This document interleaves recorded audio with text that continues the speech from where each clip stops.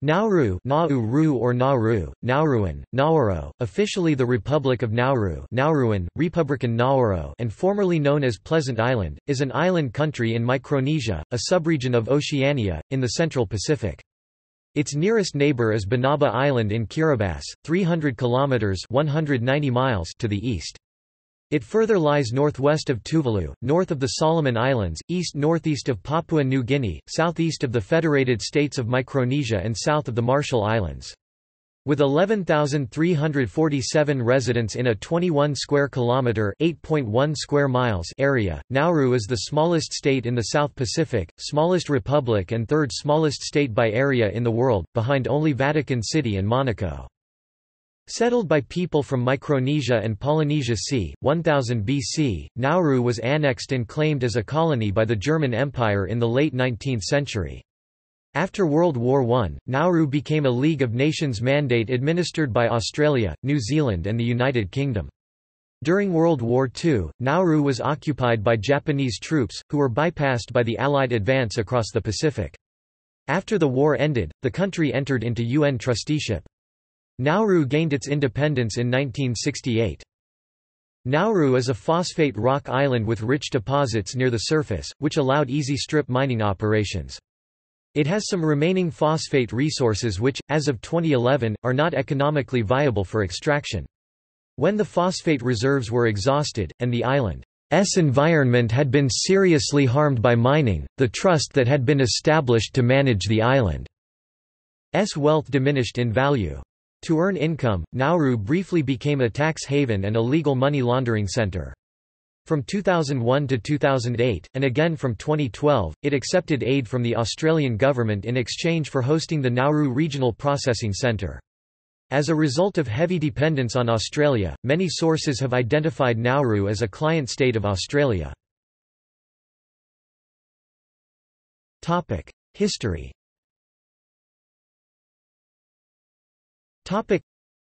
Nauru was first inhabited by Micronesians and Polynesians at least 3,000 years ago. There were traditionally 12 clans or tribes on Nauru, which are represented in the 12-pointed star on the country's flag. Traditionally, Nauruans traced their descent matrilineally. Inhabitants practiced aquaculture, they caught juvenile ibaja fish, acclimatized them to fresh water, and raised them in the Buata Lagoon, providing a reliable source of food. The other locally grown components of their diet included coconuts and pandanus fruit. The name Nauru may derive from the Nauruan word anaoro, which means, "I go to the beach." The British sea captain John Fern, a whale hunter, became the first Westerner to visit Nauru, in 1798, calling it Pleasant Island. From around 1830, Nauruans had contact with Europeans from whaling ships and traders who replenished their supplies, particularly fresh water, at Nauru. Around this time, deserters from European ships began to live on the island. The islanders traded food for alcoholic palm wine and firearms. The firearms were used during the 10-year Nauruan tribal war that began in 1878. After an agreement with Great Britain, Nauru was annexed by Germany in 1888 and incorporated into Germany's Marshall Islands Protectorate for administrative purposes. The arrival of the Germans ended the Civil War, and kings were established as rulers of the island. The most widely known of these was King Auida. Christian missionaries from the Gilbert Islands arrived in 1888. The German settlers called the island Nawado or Onawiro. The Germans ruled Nauru for almost 3 decades. Robert Rasch, a German trader who married a Nauruan woman, was the first administrator, appointed in 1890. Phosphate was discovered on Nauru in 1900 by the prospector Albert Fuller Ellis. The Pacific Phosphate Company began to exploit the reserves in 1906 by agreement with Germany, exporting its first shipment in 1907. In 1914, following the outbreak of World War I, Nauru was captured by Australian troops. In 1919 it was agreed by the Allied and associated powers that His Britannic Majesty should be the administering authority under a League of Nations mandate. The Nauru Island Agreement, forged in 1919 between the governments of the United Kingdom, Australia, and New Zealand, provided for the administration of the island and for extraction of the phosphate deposits by an Intergovernmental British Phosphate Commission (BPC). The terms of the League of Nations mandate were drawn up in 1920. The island experienced an influenza epidemic in 1920, with a mortality rate of 18% among native Nauruans. In 1923, the League of Nations gave Australia a trustee mandate over Nauru, with the United Kingdom and New Zealand as co-trustees. On 6 and 7 December 1940, the German auxiliary cruisers Comet and Orion sank 5 supply ships in the vicinity of Nauru. Comet then shelled Nauru's phosphate mining areas, oil storage depots, and the shiploading cantilever. Japanese troops occupied Nauru on 25 August 1942. The Japanese built an airfield which was bombed for the first time on 25 March 1943, preventing food supplies from being flown to Nauru. The Japanese deported 1,200 Nauruans to work as laborers in the Cook Islands, which was also occupied by Japan. Nauru, which had been bypassed and left to wither on the vine by U.S. forces, was finally liberated on 13 September 1945, when Commander Hisayuki Soeda surrendered the island to the Australian Army and the Royal Australian Navy. The surrender was accepted by Brigadier J. R. Stevenson, who represented Lieutenant General Vernon Sturdy, the commander of the 1st Australian Army, aboard the warship HMAS Diamantina. Arrangements were made to repatriate from Cook the 737 Nauruans who survived Japanese captivity there. They were returned to Nauru by the BPC ship Trinza in January 1946. In 1947, a trusteeship was established by the United Nations, with Australia, New Zealand, and the United Kingdom as trustees. Under those arrangements, the UK, Australia, and New Zealand were a joint administering authority. The Nauru Island Agreement provided for the first administrator to be appointed by Australia for 5 years, leaving subsequent appointments to be decided by the 3 governments. However, in practice, administrative power was exercised by Australia alone. Nauru became self-governing in January 1966, and following a 2-year constitutional convention it became independent in 1968 under founding President Hammer DeRobert. In 1967, the people of Nauru purchased the assets of the British Phosphate Commissioners, and in June 1970 control passed to the locally owned Nauru Phosphate Corporation (NPC). Income from the mines made Nauruans among the richest people in the world. In 1989, Nauru took legal action against Australia in the International Court of Justice over Australia's administration of the island, in particular Australia's failure to remedy the environmental damage caused by phosphate mining. Certain phosphate lands, Nauru v. Australia, led to an out-of-court settlement to rehabilitate the mined-out areas of Nauru. Geography.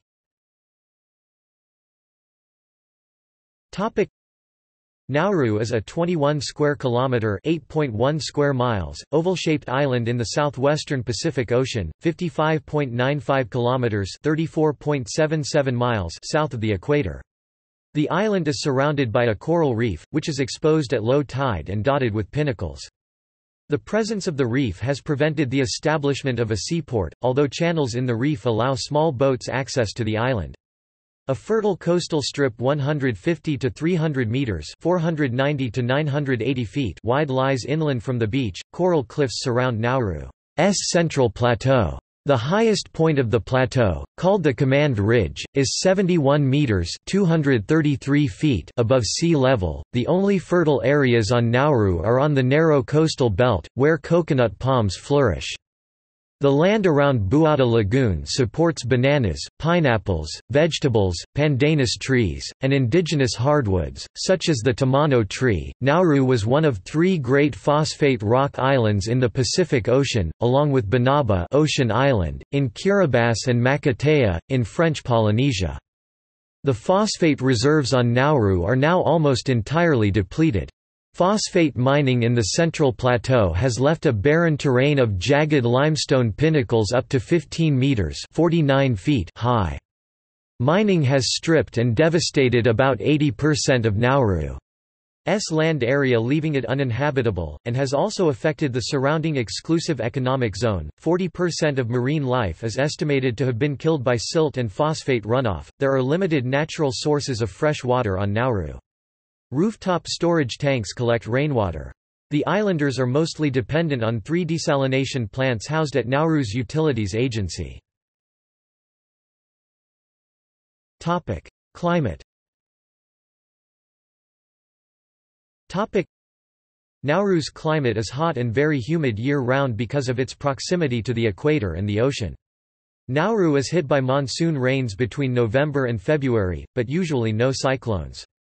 Annual rainfall is highly variable and is influenced by the El Niño Southern Oscillation, with several significant recorded droughts. The temperature on Nauru ranges between 30 and 35 degrees Celsius (86 and 95 degrees Fahrenheit) during the day and is remarkably stable at around 25 degrees Celsius (77 degrees Fahrenheit) at night. Topic: Ecology.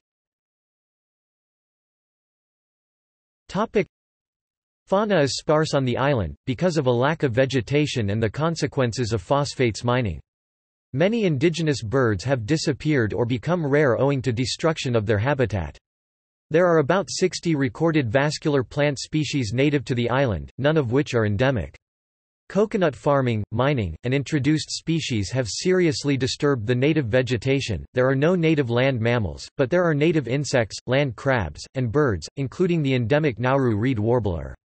The Polynesian rat, cats, dogs, pigs, and chickens have been introduced to Nauru from ships. The diversity of the reef marine life makes fishing a popular activity for tourists on the island. Also popular are scuba diving and snorkeling. Topic: Politics. Topic: The president of Nauru is Baron Waqa, who heads a 19-member unicameral parliament. The country is a member of the United Nations, the Commonwealth of Nations, the Asian Development Bank and the Pacific Islands Forum. Nauru also participates in the Commonwealth and Olympic Games. Recently Nauru became a member country of the International Renewable Energy Agency (IRENA). The Republic of Nauru became the 189th member of the International Monetary Fund in April 2016. Nauru is a republic with a parliamentary system of government. The president is both head of state and head of government. A 19-member unicameral parliament is elected every 3 years.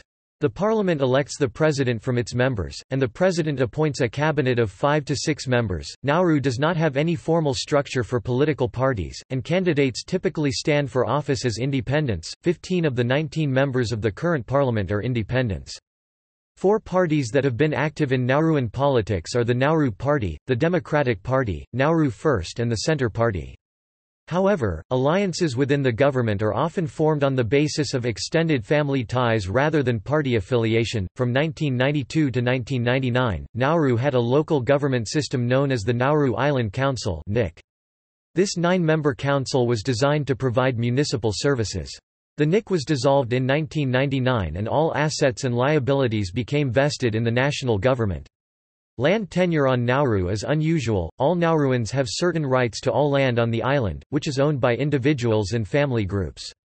Government and corporate entities do not own any land, and they must enter into a lease arrangement with landowners to use land.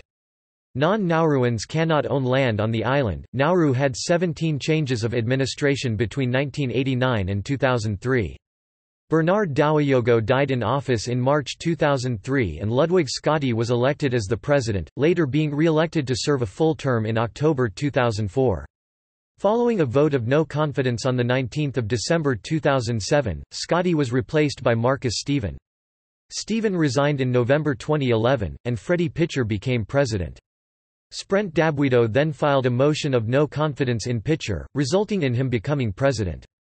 Following parliamentary elections in 2013, Baron Waqa was elected president. Its Supreme Court, headed by the Chief Justice, is paramount on constitutional issues. Other cases can be appealed to the 2-judge appellate court. Parliament cannot overturn court decisions, but appellate court rulings can be appealed to the High Court of Australia. In practice this rarely happens. Lower courts consist of the district court and the family court, both of which are headed by a resident magistrate, who also is the registrar of the Supreme Court. There are two other quasi-courts, the Public Service Appeal Board and the Police Appeal Board, both of which are presided over by the Chief Justice. Foreign relations. Following independence in 1968, Nauru joined the Commonwealth of Nations as a special member. It became a full member in 2000. The country was admitted to the Asian Development Bank in 1991 and to the United Nations in 1999. Nauru is a member of the Pacific Islands Forum, the South Pacific Regional Environment Program, the South Pacific Commission, and the South Pacific Applied Geoscience Commission. The U.S. Atmospheric Radiation Measurement Program operates a climate monitoring facility on the island. Nauru has no armed forces, though there is a small police force under civilian control. Australia is responsible for Nauru's defence under an informal agreement between the two countries. The September 2005 Memorandum of Understanding between Australia and Nauru provides the latter with financial aid and technical assistance, including a Secretary of Finance to prepare the budget, and advisors on health and education. This aid is in return for Nauru's housing of asylum seekers while their applications for entry into Australia are processed. Nauru uses the Australian dollar as its official currency. Nauru has used its position as a member of the United Nations to gain financial support from both Taiwan and China by changing its recognition from one to the other under the One China policy. On 21 July 2002, Nauru signed an agreement to establish diplomatic relations with the PRC, accepting $130 million from the PRC for this action. In response, the ROC severed diplomatic relations with Nauru 2 days later. Nauru later re-established links with the ROC on 14 May 2005, and diplomatic ties with the PRC were officially severed on 31 May 2005. However, the PRC continues to maintain a representative office on Nauru. In 2008, Nauru recognized Kosovo as an independent country, and in 2009 Nauru became the fourth country, after Russia, Nicaragua, and Venezuela, to recognize Abkhazia, a breakaway region of Georgia. Russia was reported to be giving Nauru $50 million in humanitarian aid as a result of this recognition. On 15 July 2008, the Nauruan government announced a port refurbishment program, financed with $9 million of development aid received from Russia. The Nauru government claims this aid is not related to its recognizing Abkhazia and South Ossetia. A significant portion of Nauru's income has been in the form of aid from Australia. In 2001, the MV Tampa, a Norwegian ship that had rescued 438 refugees from a stranded 20-metre-long boat, was seeking to dock in Australia. In what became known as the Tampa Affair, the ship was refused entry and boarded by Australian troops. The refugees were eventually loaded onto Royal Australian Navy vessel HMAS Manoora and taken to Nauru to be held in detention facilities which later became part of the Howard government's Pacific Solution. Nauru operated two detention centres known as State House and Topside for these refugees in exchange for Australian aid.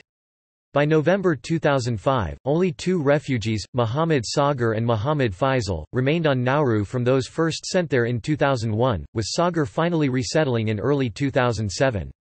The Australian government sent further groups of asylum seekers to Nauru in late 2006 and early 2007. The refugee centre was closed in 2008, but, following the Australian government's re-adoption of the Pacific Solution in August 2012, it has reopened it. Amnesty International has described the conditions of the refugees of war living in Nauru as a horror. Administrative divisions. Nauru is divided into 14 administrative districts which are grouped into 8 electoral constituencies and are further divided into villages. The most populous district is Denegomodu with 1,804 residents, of which 1,497 reside in an NPC settlement called Location. The following table shows population by district according to the 2011 census. Economy.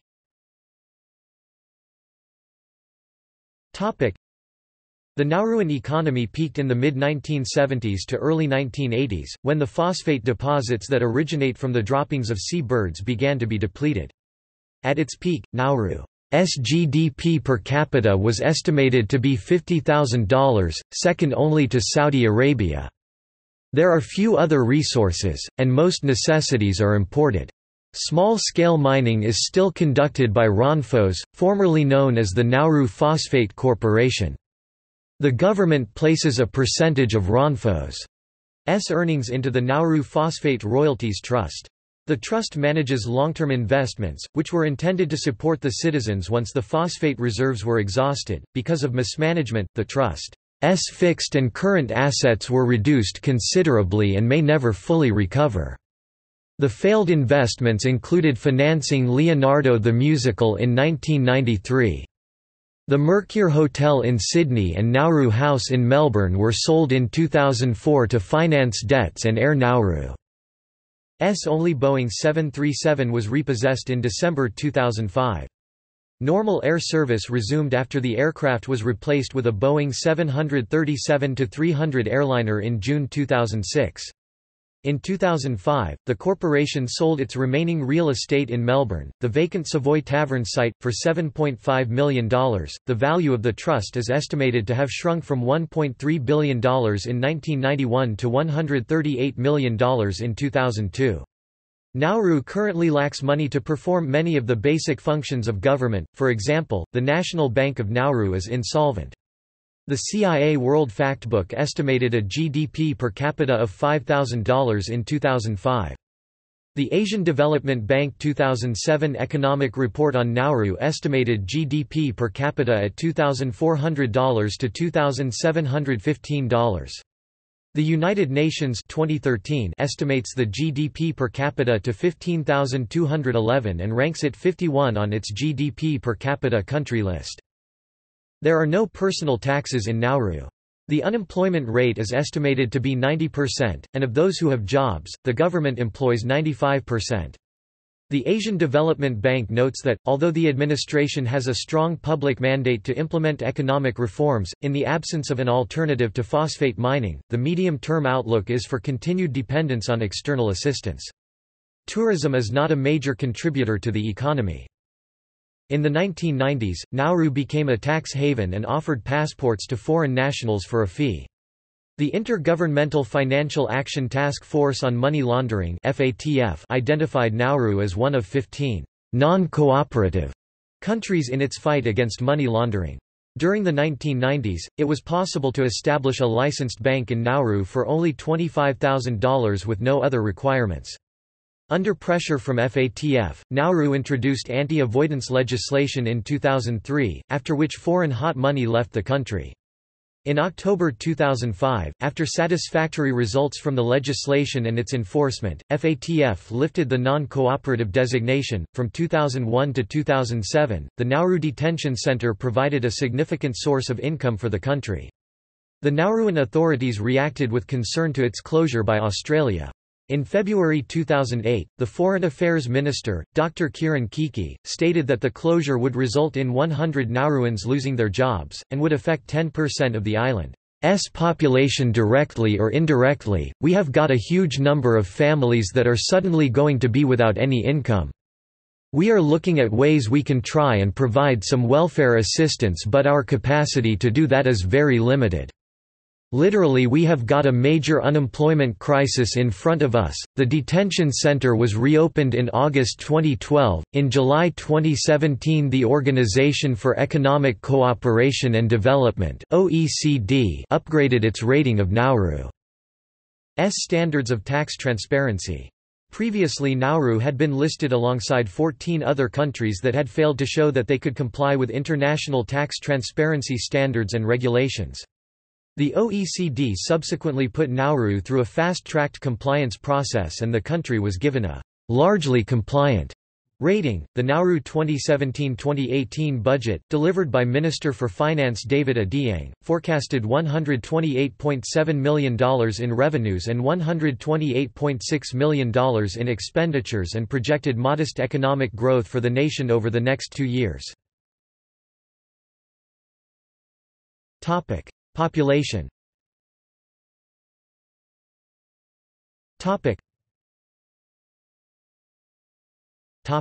Demographics. Nauru had 11,347 residents as of July 2016, making it the second smallest sovereign state after Vatican City. The population was previously larger, but in 2006 1,500 people left the island during a repatriation of immigrant workers from Kiribati and Tuvalu. The repatriation was motivated by large force reductions in phosphate mining. Nauru is the least populous country in Oceania. Ethnic groups. 58% of people in Nauru are ethnically Nauruan, 26% are other Pacific Islander, 8% are European, and 8% are Han Chinese. Nauruans descended from Polynesian and Micronesian seafarers.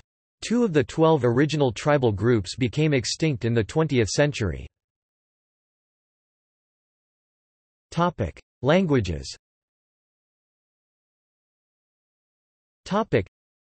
The official language of Nauru is Nauruan, a distinct Pacific Island language, which is spoken by 96% of ethnic Nauruans at home. English is widely spoken and is the language of government and commerce, as Nauruan is not common outside of the country. Religion. The main religion practiced on the island is Christianity, 2/3 Protestant, 1/3 Roman Catholic. The constitution provides for freedom of religion. The government has restricted the religious practices of The Church of Jesus Christ of Latter-day Saints and the Jehovah's Witnesses, most of whom are foreign workers employed by the government-owned Nauru Phosphate Corporation. The Catholics are pastorally served by the Roman Catholic Diocese of Tarawa and Nauru, with see at Tarawa in Kiribati. Culture.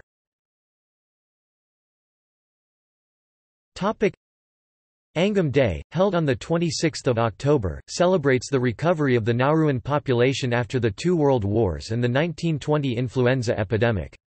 The displacement of the indigenous culture by colonial and contemporary Western influences is significant. Few of the old customs have been preserved, but some forms of traditional music, arts and crafts, and fishing are still practiced. Media. There are no daily news publications on Nauru, although there is one fortnightly publication, Mwin & Co. There is a state-owned television station, Nauru Television (NTV), which broadcasts programs from New Zealand and Australia, and a state-owned non-commercial radio station, Radio Nauru, which carries programs from Radio Australia and the BBC.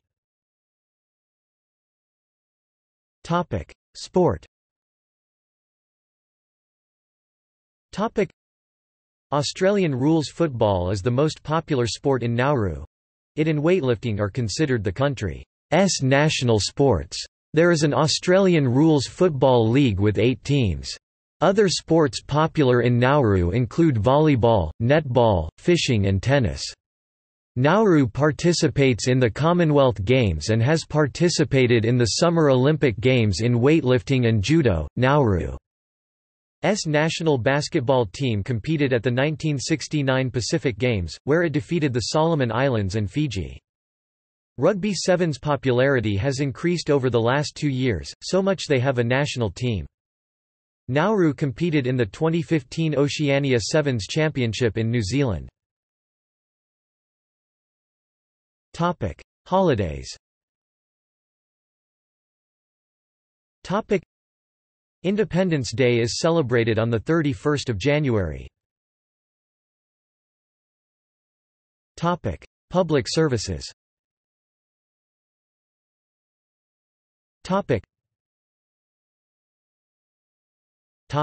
Education. Literacy on Nauru is 96%. Education is compulsory for children from 6 to 16 years old, and 2 more non-compulsory years are offered, years 11 and 12. The island has 3 primary schools and 2 secondary schools, the latter being Nauru College and Nauru Secondary School. There is a campus of the University of the South Pacific on Nauru. Before this campus was built in 1987, students would study either by distance or abroad. Since 2011, the University of New England, Australia has established a presence on the island with around 30 Nauruan teachers studying for an associate degree in education. These students will continue onto the degree to complete their studies. This project is led by Associate Professor Pep Sero and funded by the Australian Department of Foreign Affairs and Trade. The previous community public library was destroyed in a fire. As of 1999, a new one had not yet been built, and no bookmobile services are available as of that year. Sites with libraries include the University of the South Pacific Campus, Nauru Secondary, Kaiser College, and AIWO Primary. The Nauru Community Library is in the new University of the South Pacific Nauru Campus building, which was officially opened in May 2018. Health. Life expectancy on Nauru in 2009 was 60.6 years for males and 68.0 years for females. By measure of mean body mass index (BMI), Nauruans are the most overweight people in the world. 97% of men and 93% of women are overweight or obese. In 2012, the obesity rate was 71.7%. Obesity in the Pacific Islands is common. Nauru has the world's highest level of type 2 diabetes, with more than 40% of the population affected. Other significant dietary-related problems on Nauru include kidney disease and heart disease. See also: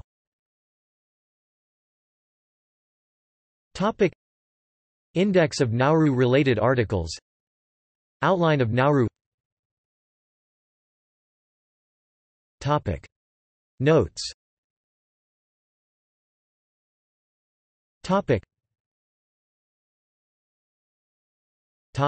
References.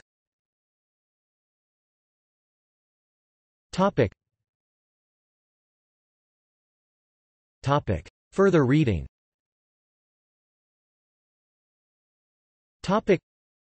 Gowdy, John M., McDaniel, Carl N. 2000. Paradise for Sale, A Parable of Nature.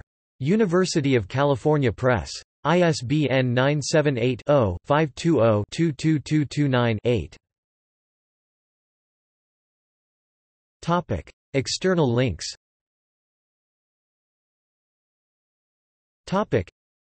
Government of Nauru.